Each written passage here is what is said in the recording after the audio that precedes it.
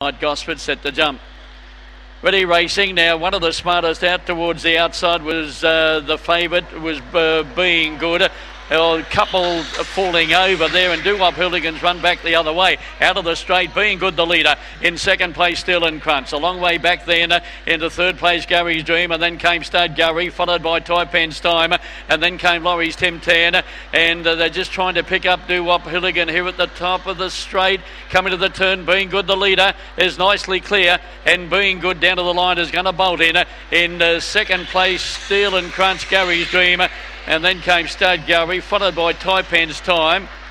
Now here comes Laurie's Tim Tan, and Doo-Wop Hooligan. He took a heavy tumble, and he was absolutely scared out of his mind. He was up there. The boys just couldn't pick him up, but just as they turned the corner, just prior to turning the corner, he just leapt the outside fence and he headed towards the kennels. And the main thing, he seems to be okay, and so too did the other greyhound that fell, which was Laurie's Tim Tam.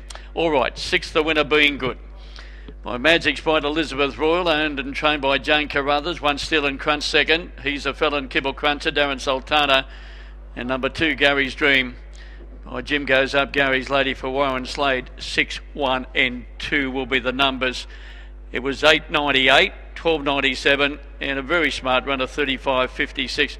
Promising youngster by Magic Sprite out of Elizabeth Royal, fourth to number 3, and that was State Gary, 6, 1, 2 and 3, 11 3/4 lengths.